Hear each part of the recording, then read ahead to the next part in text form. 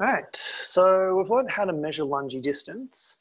Now let's look at something similar. We're going to look at refining our lunge.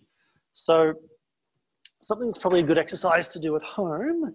One thing actually, if you want good sort of at home, fancy exercise, but you're not particularly fitness orientated, which I know some of you are, just doing 10 lunges on each side. So, 10 on your right side, 10 on your left side. If you have any other sides, do the 10 on it as well. It's short, it's quick, but if you do that multiple times a day, you're going to develop your lunge really well.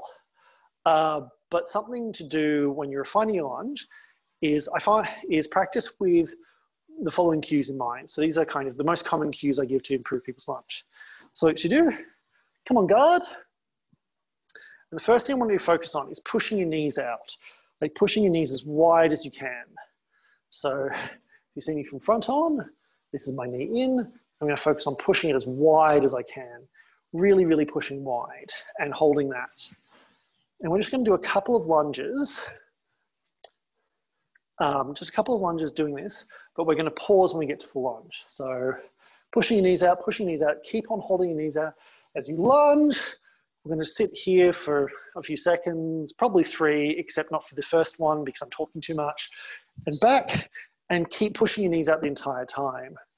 And you're looking for specifically is more stability. See if you feel more comfortable, particularly at your full lunge, your full extension.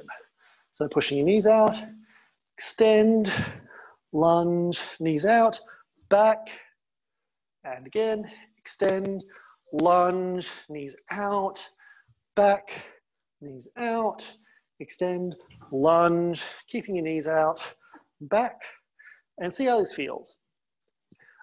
If it feels really odd, like I'm finding it quite hard to get proper retraction because my knee position is normally okay, but pushing out too far kind of messes with things, then this cue is probably not going to help you too much.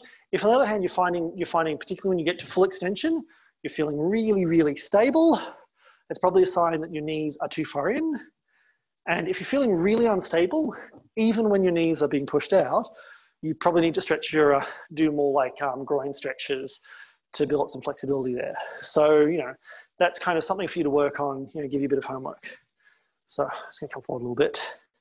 Next cue is I want you to squeeze your buttocks together. So basically, imagine you've got like a walnut between your butt cheeks and you're crushing it between your butt cheeks for, I don't know why you crush a walnut between your butt cheeks, but that's what I want you to imagine that you're doing. Or, like, if you've ever seen the Gal Gadot Wonder Woman film where she's got a sword down the back of her dress, there's an illustration of her like holding the sword with her butt cheeks. So I don't know, maybe imagine you're holding a sword on your back with your butt cheeks. So I don't know, but just the point is squeeze your butt cheeks together. I want you to keep them squeezed and extend, squeezing, lunge, retract, and keep them squeezed. And like stop squeezing them about the point where you start to push with your back foot, because that will help you run forward. We've got a quick chat message, so I might just make sure that's nothing dire. Yeah. So Melissa suggests turn charcoal into a diamond. If you can do that with your butt cheeks, I'll be very impressed. But yeah, that kind of idea. All right. And specifically what you're looking for with this is a little bit more stability, but the main thing you're looking for is explosiveness, because I normally give this cue for explosiveness. I also realized that this is a cue I needed. So squeezing your butt cheeks and lunge, butt cheeks, lunge, butt cheeks, lunge, butt cheeks, lunge, butt cheeks, lunge, butt cheeks, lunge, and butt cheeks, lunge. All right, so think about how that felt. If that felt better, like you felt you were more ballistic particularly, or even if you felt more stable, then whilst you're practicing your lunges at home, doing your 10 lunges every sort of half an hour out break you're taking whilst working at home, squeeze your butt cheeks, make a diamond with your butt. Please don't take any of this out of context. like, I don't want an out of context montage of stupid shit I say in these lessons.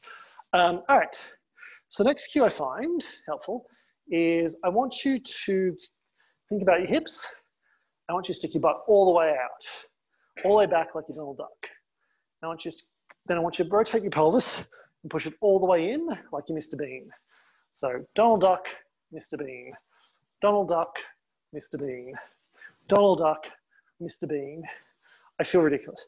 Now what I want you to do is go all the way out, all the way in, so all the way from Donald Duck to Mr. Bean, and then go back about halfway and relax. And what that should do is put your butt, or give you a neutral spine. Get it so that your bottom vertebrae are properly stacked beneath your other vertebrae. And then I want you to relax and feel if your butt moves. You can even like put your fingers there between the rotated position and the relaxed position. And what you might find is that your butt is not sitting properly beneath your spine. Like is not sitting perfectly under your spine. It's sort of slipping out a bit, which is pretty common if you spend a lot of time sitting down in front of a computer like I do. In which case you're losing a lot of stability that you could get from your spine, and instead needing to get that stability with muscles that could be used to make you lunge better. So let's come on guard. All the way to Mr. Bean, all the way out to Donald Duck, back to Mr. Bean, back to Donald Duck, through to Mr. Bean, and then halfway back so that you're feeling fairly structured. If you want to put like a book on your head to see if your spine's stacked properly, you could possibly do that, maybe, I don't know. But the point is you should have your butt under your spine. And now let's just do some lunges. I'm just going to call lunge, and I just want you to lunge. So lunge, lunge, lunge, lunge, lunge, and lunge. All right, so think about how that felt. You're mainly looking for stability, so you might even want to practice that pausing at full lunge extension before you for like a second or two, just to see how stable you feel. But these are the most common cues I give to enhance people's lunges. And to be honest, without actually seeing any of you in person, this is the best I can really do in terms of coaching. And I'm very sorry for that, but this is the world we live in. The final thing that I want to advise is some exercises. So this is what I do when I want to take like a 5-minute break from work, is I get up, I come into my fencing stance, and the first thing I do is I just slowly squat down and slowly come back up. Down and up. And normally what I do is I put my back foot against the wall to stop it from turning out like it is. But now I'm just going to hopefully be able to stop it turning out through sheer willpower alone. But yeah, just squatting all the way down and coming all the way up. And what I've been doing is I've been going to the point where I started at 5 reps each side with like a minute break in between. And then if I'm coming away from that not feeling tired, I then do 10. If I come away from that not feeling tired, I then go to 15, and so on. I basically keep going up in increments of 5 until I'm feeling tired until I feel tired. This is not sequential. This is, the first set of the day, I'll do 5. Then the next set of the day, which will be like an hour or two later, I'll do 10 and so on. That's just helping me find my limit, which is about 25 at this point, to be honest. Just do that both sides. So make sure that you're doing both sides equally, so you don't end up weird and lopsided. The other one that's fun is you stand, feet shoulder width apart, facing forward, and you drop all the way down, bounce up into a stance. All the way down, bounce up into the other stance. All the way down, bounce into the other stance again. All the way down, bounce the other stance. And do that. Start with 5 each side. If you're not tired from that, try 10 each side the next time. And so you go up in increments of 5. This is just a good kind of at-home exercise. This one's more about building up explosive speed, whereas the squats are about building up stability. Although you probably want to do both. And if you're getting really feisty, like you're finding that the bouncy exercise is just not doing it for you, what you can even do is starting shoulder width apart, down, up, lunge, down, up, lunge, down, up, lunge, down, up, lunge, and back to guard.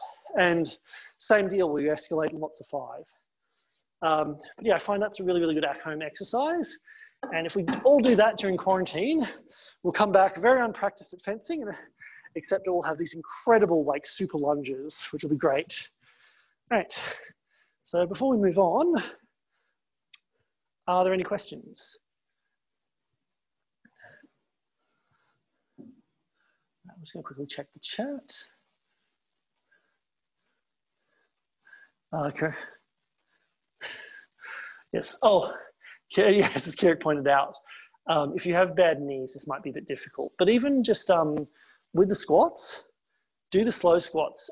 Just do them as low as you can. And if that's like, you know, if that's just, you know, like, you know, even a quarter of the way down, just doing it slowly and letting your body weight stretch you is a really, really good way to do it. With the explosive ones, that's maybe something you want to look up to. All right, cool. So now the questions. Might just pause the recording.